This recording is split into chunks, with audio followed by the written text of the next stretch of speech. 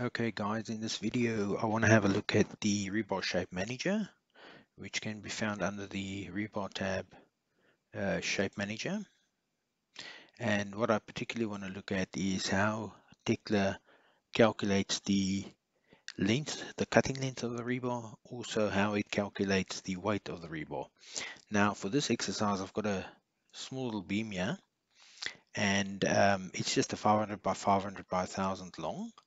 I've also got a elevation on the end of the beam so we can see what the reinforcement looks like. So what I'll do is, just to have context, I'll put in a rebar, and I think what we'll do is we'll just go open up our rebar catalog and we'll select a bigger bar so it's just better visible in the video. So I'll pick a N20. Now also I want you to take note of the nominal and actual diameter being different. 20 for the nominal, 23 for the actual, which accounts for the ribs on the rebar. So 23 is an important number to remember. The other thing to remember is the 2.47, which is the weight per length defined for this bar. Obviously all of this can be um, edited to suit your needs or your fabrication specifications for your rebar or whatever, but this is what is shipped with the Australasian environment at the moment. So if we select that bar and we just hover over the concrete and we insert, and I'll undo the top just to give us a bit of a U shape, and I'll accept that. That will give us a bar. Right, now the first thing we'll do is, if we click on this bar, we can see that Tekla shows us that this leg of the bar is 450. This leg is a 450 leg. This leg is a 450 leg, which means that the sum of those, or the length of these bar is, the length of this bar is calculated as 1250. We can also look at it by right clicking and say inquire. And in here, if we just look at the bending schedule, we'll see that dimensions of the bar A, B, and C is 450. The calculated cutting length is 1250, and the calculated weight is 3.1. Now, just to understand where that comes from and how we can change that to suit our specific requirement for either our project or our country fabrication standards or so, what I will do is I will flick to the let me just open up here quickly. I'll flick to my Edge browser, and in the Tekla support channel, the user assistance channel, if we search for how to calculate the reinforcing bar length, Tekla basically calculates bar lengths in three different methods. The first one being along the center line, which is also the default method. And if you look at this little sketch they've provided here, you'll see a red dotted line down the center of the bar. So on default, that is how that length, that 1250, is calculated.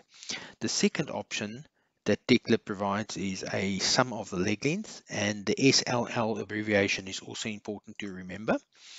And if you look at the sketch, you'll see it's a red dotted line running down the outside of the bar, and it makes a 90-degree corner at the point of interflexion. Also, if that's not a 90-degree, it will always be the point of intersection. The third method is using a formula. For instance, you could say, I want the outside of the bar, but I want the bar to account for the stretch, the shortening of the bar. So it runs around the radius, and therefore you get a 680 as opposed to a 700, which is more conservative, as opposed to a beg your pardon, a 670, as opposed to a 700, as opposed to a 680 for the different lengths. So what's really important is to understand, if you're going to schedule a project, how is the rebar on that project measured, and that you'll get from the procurement officer that will appoint a rebar fabricator for this project. Now, the norm in Australia, and I say the norm because it is not a case everywhere. There are some fabricators that works on the center line, and I know a lot of the consultants use this for calculations, and it probably is the reason why a lot of the reinforcement is undermeasured, because the norm in Australia, 90% of the rebar fabricators in Australia would use this method, the sum of the leg lengths, which gives you a longer length, and therefore your tonnage will yield a higher ton. So having seen that, let's go back to Tekla and let's just have a look at the RebarShapeManager. And if we click on the shape that's come up, you can see that we've got our three legs there. And if I just right click in a blank, you can see if we go down the bottom here, Tekla gives us two values here. The one is the center line length, which is 1251.21. And after rounding, you get the 1250, which is what Tekla calculated in this case for the bar length. The other method, the method we prefer to use in Australia, is the sum of the leg length, which you can see it's a much longer. Now that 1350 is exactly the sum of the 450 plus the 450 plus the 450. That will give you 1350. And if you use that value to calculate with the unit length, which is 2.47 or 2.466, to be more precise, you'll get a different tonnage. So let's just have a look at it. So at the moment, if we go to inquiry, you can see that our length is 1250 and our calculated bar weight is 3.1. So how can we change this? Now, the first step in this exercise is to go to your where we go settings, and if we go to our advanced settings option, we can in the search bar just type in rebar. And if we just hit the search in all categories and scroll down to the bottom, we'll find a advanced attribute here that says user defined rebar length and weight is equal to false. Now false is the default setting, as you can see here, and this is calculated according to the center line of the reinforcing bars. If we want to change this to the sum of the leg lengths, we can change this to true. And what true means is, if I just hover over it again, it says they calculate the length and the weight of the reinforcing bar in the rebar shape manager using formulas in the fields L, which indicates the length of the bar, and weight, which indicates the weight of the bar. Now, if I just apply that and I say OK, the next step I want to do is just quickly go back to my edge, and I'll go to another tab I've opened here, and this one, if you search for rebar shape rules or bending shape rules manually, or add new bending shape rules manually in the rebar shape manager, and we just scroll down to this little table here, it gives you an explanation of what an angle is, defined what a twist angle is, with a nice little sketch of what exactly that is. But the important thing here is in brackets, they've got a little abbreviation, and these little abbreviations that they've got in brackets here can be used in formulas. So therefore, the important one we want to know is that the sum of the leg length, or sum of all the leg lengths as described there, the SLL abbreviation, is really important.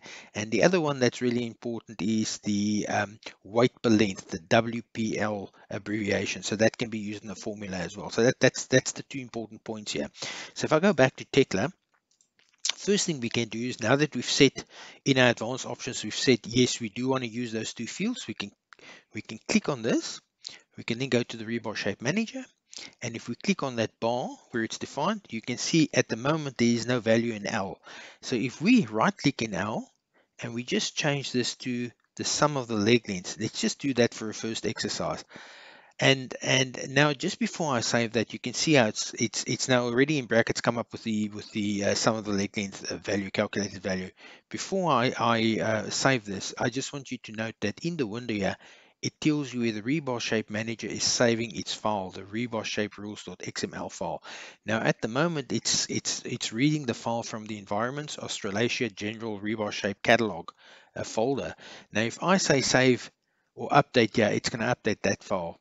Now, if we are working on a project or a model and we don't want to change our environment, we want to save this as somewhere else. So what I'll do here is I can say save as, and then it by default it will go to the model I'm working on.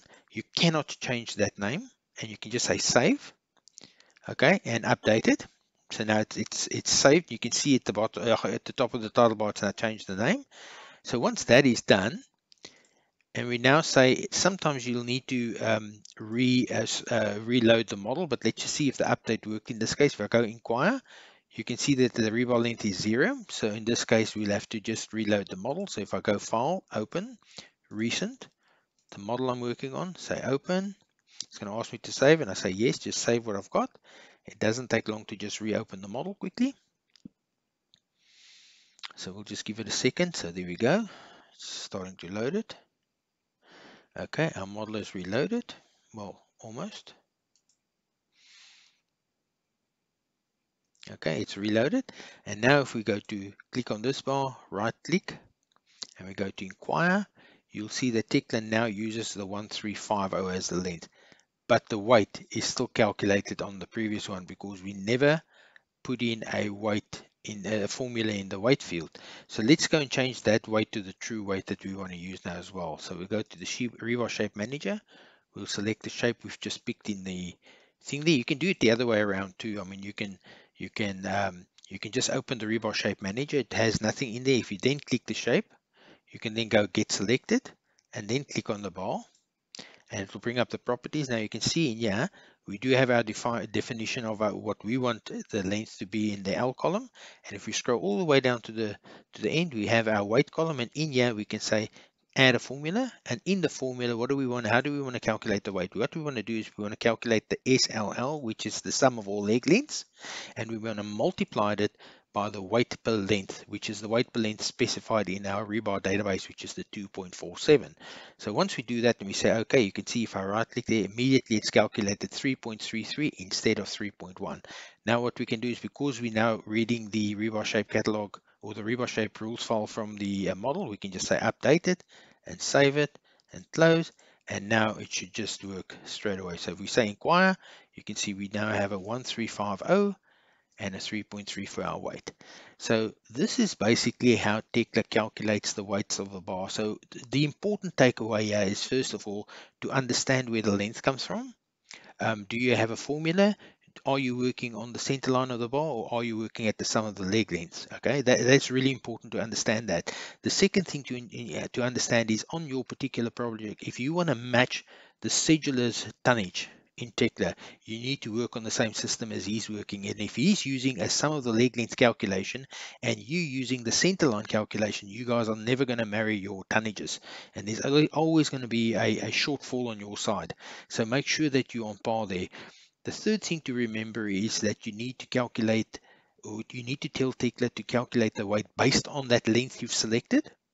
And the fourth thing is, if you really want to make a one-to-one marriage, is that to make sure that you are using the same per linear meter weight length that the scheduler is using. So if I just click on that bar and I go into my rebar shape catalog, you need to use the same weight here as what they are using. They might account for a rolling margin, which you might not have in your value. Yeah, in this case, there is no rolling margin in this value.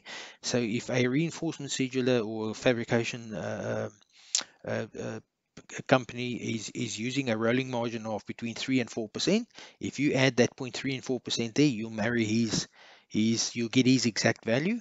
Otherwise, you can just add it in a report later as an additional attribute to multiply your tonnage out with. So I hope this was useful, and then in the following videos we'll define bars and show you how all these formulas, how we can make special bars, or we can make bars and create different formulas in here by using all of these values here, long leg, so forth. All right, see you in the next video. Thank you.